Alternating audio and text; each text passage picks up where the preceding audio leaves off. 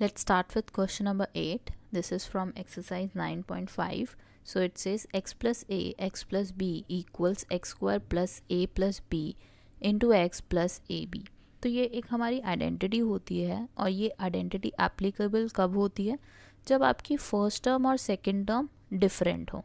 आप ये देख सकते हो कि फर्स्ट टर्म पे तो x है दोनों की, लेकिन अगर सेकंड टर्म की बात करो दोनों ही एक्सप्रेशन में तो a और b लिखा हुआ है.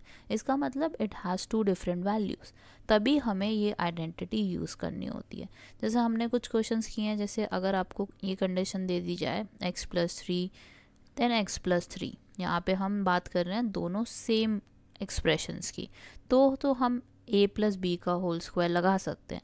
लेकिन अगर आपके पास एक्सप्रेशन ही डिफरेंट हो तो आपके पास फोर्थ आइडेंटिटी आ जाती है, which is x plus a in bracket x plus b in bracket and it equals x square plus in bracket a plus b into x plus A B.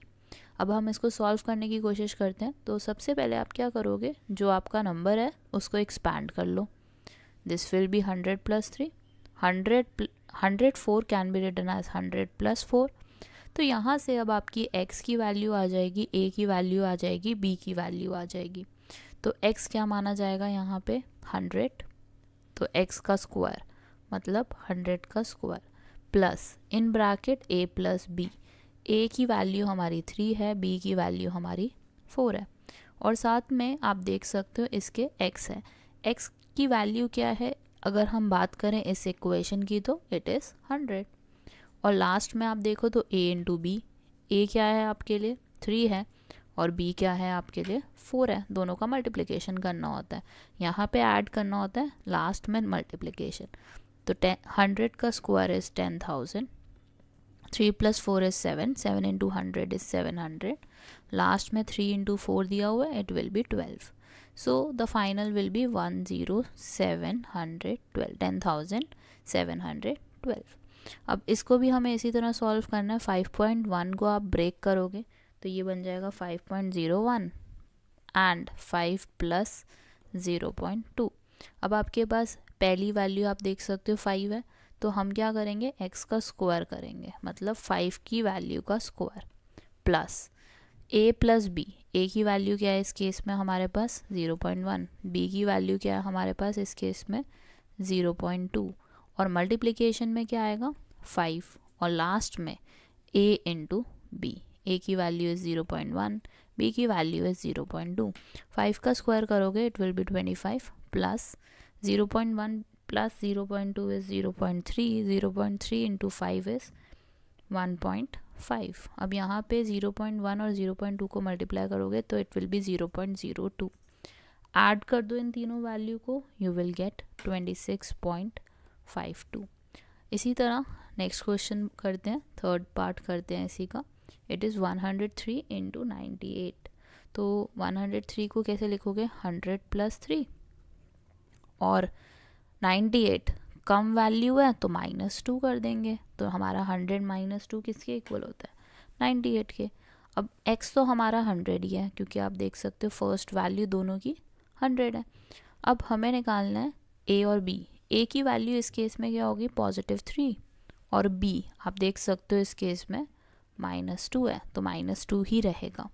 तो सबसे पहले x का square जो कि 100 है, फिर a प्लस b करना है हमें, मतलब 3 प्लस -2, फिर x की वैल्यू साथ में पुट करनी है विच इज़ 100, और लास्ट में a इंटू बी हो जाएगा विच इज़ 3 इंटू -2. अब 100 का स्क्वायर करोगे तो it will be 10,000 plus 3 minus 2 is 1. 1 into 100 is 100, और लास्ट वैल्यू आपकी कितनी हो जाएगी -6. अब 10,000 में 100 ऐड कर दो, उसमें से -6 कर देना, तो ये आपकी वैल्यू आ जाएगी 10,094. This is the value for third part.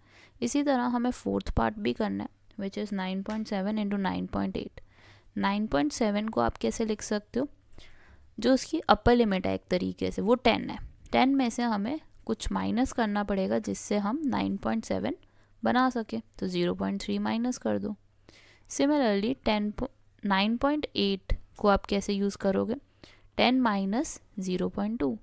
अब यहाँ पे आपकी x की वैल्यू पहली कौन सी है, 10 हो गई, x तो हमारा 10 हो गया, a हमारा क्या हो गया -0.3, b हमारा क्या हो गया -0.2। तो अब आपने क्या करना है, x का स्क्वायर करना है, 10 का स्क्वायर प्लस ब्रैकेट में -0.3 -0.2 इन ब्रैकेट 10, लास्ट में -0.3 इंटू -0.2। अब आपका 10 का स्क्वायर कितना हो गया 100, -0.3 -0.2 is -0.5, then in multiplication is 10, last में 0.3 और 0.2 को मल्टीप्लाई करोगे तो इट विल बी 0.06। इन सब वैल्यूज़ को हमें ऐड करना है और सेकेंड वैल्यू हमारी 5 बन जाएगी, -5